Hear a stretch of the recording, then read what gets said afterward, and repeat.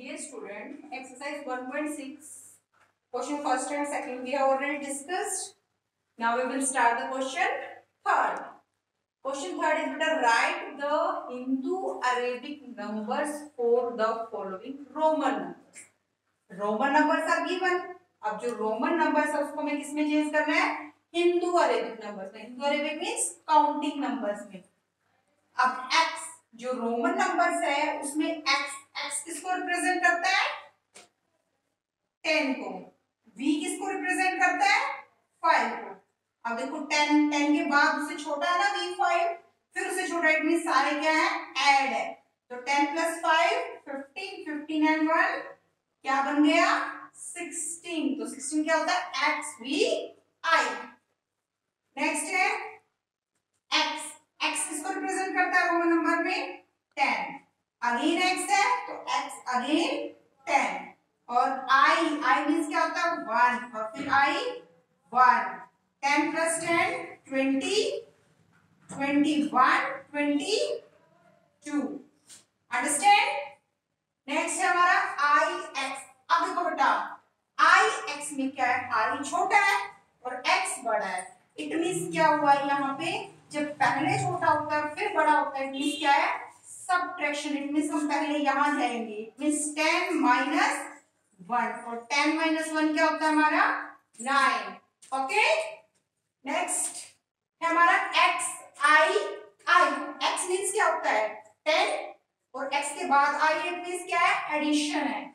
X 10 I 1 again I 1. तो 10 11 12 क्या बन गया? 12. Next E part. X क्या होता है? वही सेम 10 + 10 20 + 10 x 3 टाइम्स है तो 10 10 10 कितनी बार लिखेंगे हम? 3 टाइम्स. I पहले आ गया, x बाद में. इट मींस क्या हुई है? Subtraction. It means 10 - 1. It means क्या हो गया? 10 + 10 + 10. 10 3 टाइम्स है तो क्या बन गया? 30 + 10 - 1 क्या बना हमारा?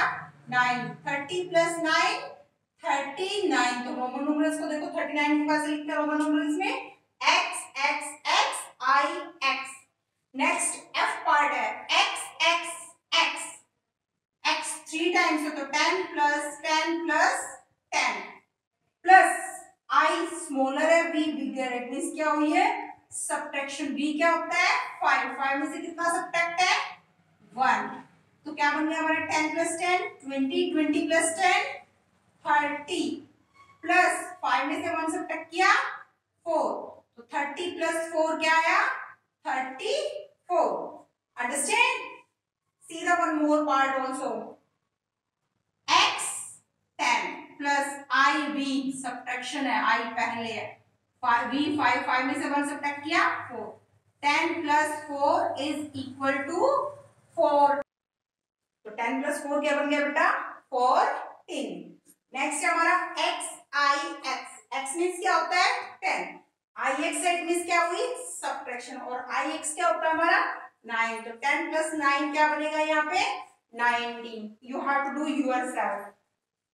H, I and J 3 parts आपको करने हैं. नेक्स्ट क्वेश्चन है फोर्थ क्वेश्चन बेटा. fill in the blanks with greater than, less than और equal sign. कि which number is greater we have to put the sign. X 10, X 10 और V 5. 10 + 10 + 5 क्या बना हमारा? 25. 10 + 10 + 5 क्या होता है? 25. और इधर देखो 10 + 10 + 10 10 + 10 + 10 + V मींस क्या होता है? 5 और 1 2 3 टाइम्स 1 है तो 8 बन गया. ये 5 and 3 8. 10 20 30 30 and 8 38. So which number is bigger? 38 is bigger than the 25. जो नंबर बिगर है उसकी तरफ क्या होगा? Mouth open. नेक्स्ट है XVIII. अब यहां से देखो, अगर आप लेटर देखो तो यहां ज्यादा है, but which number is bigger? X 10. V5 plus 3 क्या बना ये 18 and this number is 10 plus 10 20. So which number is bigger? 20 is bigger than 18. X क्या आता है हमारा 19. This number 19 and this X 10, 15, 16, 15, 16, 17, 18. ये 19 है और ये 18. Which number is bigger? 18. 3 time x क्या आएगा 30. 2 टाइम x और ix क्या होता है 9. तो 20 और 9 29. तो which number is bigger? 30 is bigger than 29 because 10 x plus x it means 10 plus 10 plus 10 30 and this 10 plus 10 plus 10 minus 1 क्या बना ये 29. So 30 is bigger than the 29. Question 5th है बेटा make a Roman numeral chart for Hindu Arabic numerals 1 to 39 in your notebook. क्या करना है हमें Roman numeral chart बनाना है हिंदू अरेबिक से Roman numeral chart. Also make a big chart and display on the display board. This work we have to do later. ये work आपको नहीं करना है. Okay, this is the statement of the fifth question.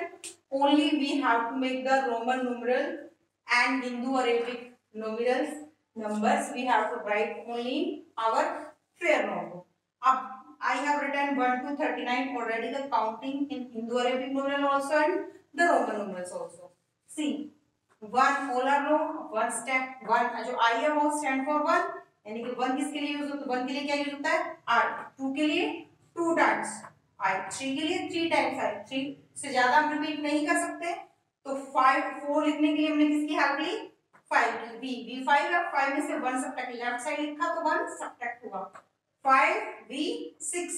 अगर हम I को right side लिखते हैं तो एडिशन होता है. तो 5 plus 1 6 7 5 6 7 8 5 6 7 8. 9 लिखने के लिए हमने किसकी हेल्प ली? 10. X 10 होता है. 10 में से अगर 1 लेफ्ट साइड लिखेंगे तो 1 सब्ट्रैक्ट हो गया. तो ix क्या होता है 9 और 10x. अब हमें 11 लिखना है. 11 क्या होता है 10 plus 1 11 होता है.